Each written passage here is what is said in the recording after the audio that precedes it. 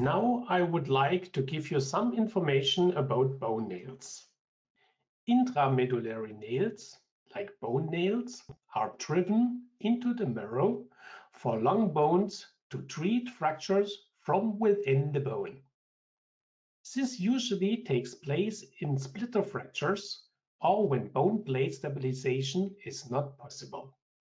The bone nail provides strength and stability in the longitude axis, while rotation stability is achieved by screwing locking pins through the bone into the nail. This ensures stable and rapid healing for the fracture within 6 to 9 months. As you can see here, we have a wide range of different kinds of bone nails. Depends on the manufacturer, we have here special pockets or locking holes for the screws to fix the bone nail into the bone. Mike, what can you say about the TNL32? Okay, so the TNL32 is a larger brother of the same style of machine that we talked about, the TNL20-9. So it allows for simultaneous machining with up to 3 tools. It's easy and quick changeover utilizing the same style of turret. It also has a B-axis upper turret available on that. Clearly structured work area with large axis travels, allowing operators to be able to get in there, change tools, change over between jobs, and be extremely flexible. And once again, as we talked about, it's a very thermal symmetric design, allowing for almost zero thermal growth through the course of manufacturing throughout the day. You can see here the kinematics of the TNL32. You once again have the upper and lower turrets. You have a traditional sliding headstock style of machine, and we also can convert that to a fixed headstock style of machine if your parts require it. So you can go from a fixed to a sliding headstock with a very simple conversion and maintaining 3 tools in the cut throughout that.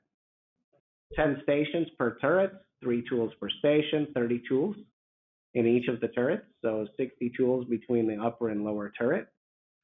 You have that same high speed rotation of that turret, allowing for 0.3 seconds chip to chip, and driven tools at every station. Coolant supplies, as we talked about before, are still available, and extremely large tool through the use of the multi-tool holders. So you have very efficient high cutting performance. It can be equipped with a front working attachment, which would allow you to get up to 4 tools in the cut on specific parts. You have Y-axis function on all 3 of those stations, so the upper turret, lower turret, and the front working attachment. You can have 4 additional stationary tools plus 4 additional live tools in that, and high pressure coolant throughout that. And when necessary, you can utilize this for tailstock functioning for outbound support of long parts. When we talk about the TNL32B style machine with a backworking attachment, you can have up to 8 tool stations. Unique drive schemes offer high speeds or high torque. You can set that up for the type of material that you're running. And then you have an integrated workpiece discharge. You can do that by gripper or by running it out the subspindle. When you're talking about bone nails, you're going to go through one spindle, out the other. And an internal coolant supply allowing for high pressure coolant to any tool station at any time. So we're going to show you the manufacturing process on a bone nail that's out of 9mm bar and 220 millimeters of length. It's 543 seconds, and this is manufactured on our TNL32.